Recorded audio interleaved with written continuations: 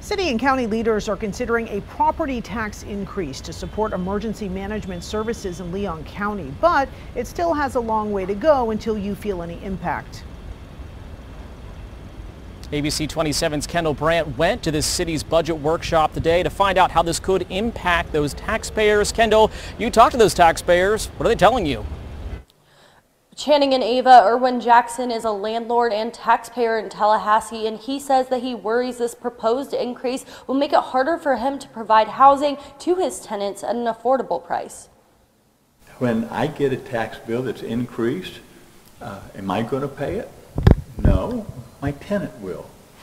And it makes life significantly more difficult for that tenant. Erwin Jackson says a property tax increase to support policing and emergency management services is not the answer to the problem. He says these increases will hurt landlords and tenants alike during a time that is already financially difficult. I had tenants for the first time in 40 years I had to increase the rent on when they were simply wanting to renew. And I've never had to do that before. So it's getting worse.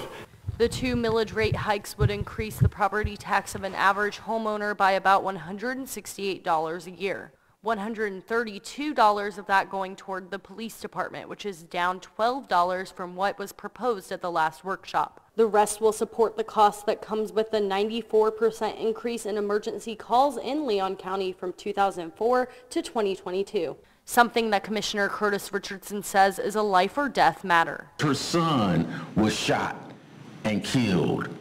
How do we tell that mother that we're not going to invest in increased public safety in our community? Not all commissioners agree. With a stroke of the pen, we're raising everybody's rents. Commissioner Jeremy Matlow says he thinks there are other ways we can improve public safety than upping the tax rate and wants to see more data supporting the need for the increase for EMS. If we want to save lives, it's about reducing poverty. It's about making housing affordable. It's about making sure people have more take-home pay. All these things that we know make our communities safer. And Jackson says he believes the police and EMS need funding, but thinks the city can do it in other ways. Remove that off the table, and then let's look at all the other programs that we have and determine which ones we need, which ones should be expanded, or which ones have been around and really are not serving a purpose and should actually be eliminated.